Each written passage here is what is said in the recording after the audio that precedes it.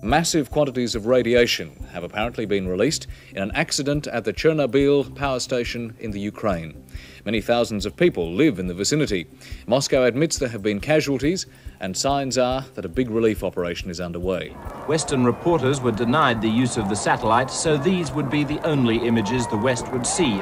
The message from Moscow is still that only 2 died at Chernobyl, but they now say 18 of the injured are seriously ill.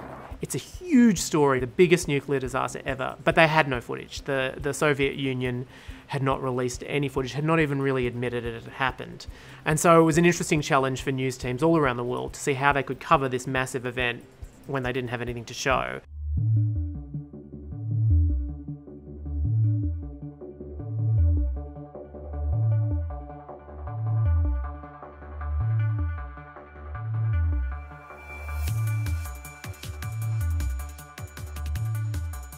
I have received a report from the World Health Organization which has been gathering the doses that were measured in some 21 countries in Europe.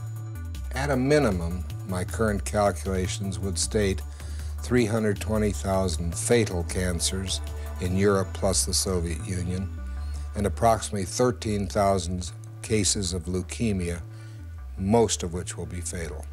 I think my estimate is a cautious, conservative one. One of the reasons I'm so sure of that is that I haven't a single measurement of cesium for the Soviet Union. And I know that the Soviet Union was heavily irradiated in some places, at least. But I estimate 0 if I don't have data. Where I grew up in Queensland, Redcliffe, these poor kids from the school there, Chernobyl school children, they were sent on a trip because they were dying, and it was like a, here we are, charity, and the tree these poor kids planted as a memento of their visit to Queensland and Australia. And I thought, man, that's so sad.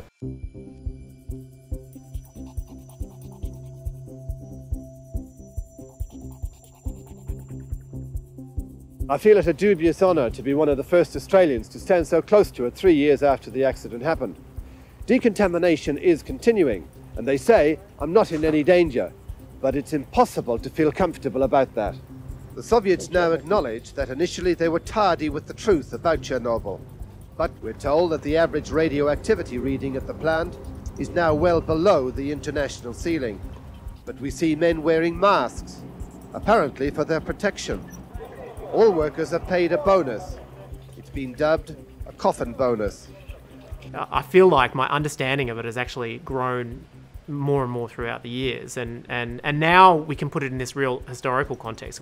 Probably destroyed the Soviet Union in a way because it was such an economic disaster. I think Gorbachev said that, that it wasn't, Star Wars or Reagan that ended communism, it was Chernobyl.